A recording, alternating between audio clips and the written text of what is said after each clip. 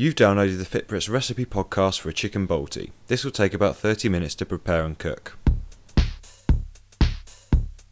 You'll also need the following ingredients: 4 chicken breasts, 2 onions, 1 tin of chopped tomatoes, 2 cloves of garlic, 1 teaspoon of garam masala, chili powder and 2 teaspoons of cumin, 4 cardamom pods, some salt, some rice to serve and some olive oil.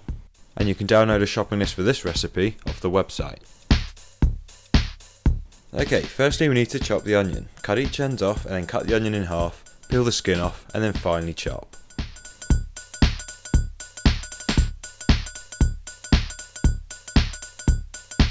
Now take each clove of garlic and cut each end off. Crush with a large bladed knife and then peel the skin off. Use a garlic press to crush the garlic or use a knife to finely chop them over the onions.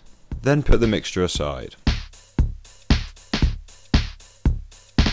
Now take all the chicken breasts and cut these into 2 to 3 pieces and then put the chicken aside as well. Be sure to clean the chopping board after the chicken's been on it.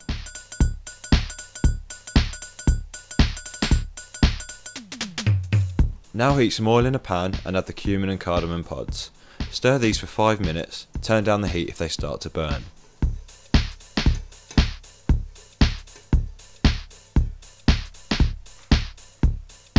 Now add the onions and garlic mixture and stir these for a further 5 minutes.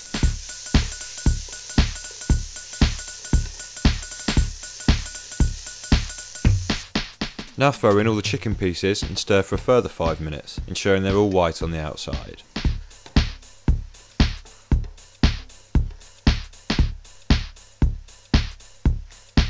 Now add the tomatoes, garam masala, chili powder and salt to the mixture and stir thoroughly. We now need to simmer for 25 minutes, stirring halfway between.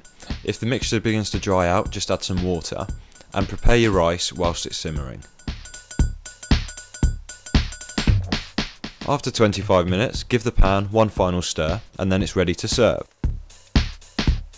This is a classic Indian dish and will go great with some rice and naan bread. And be sure to log back onto the website for some more recipes, hints and tips.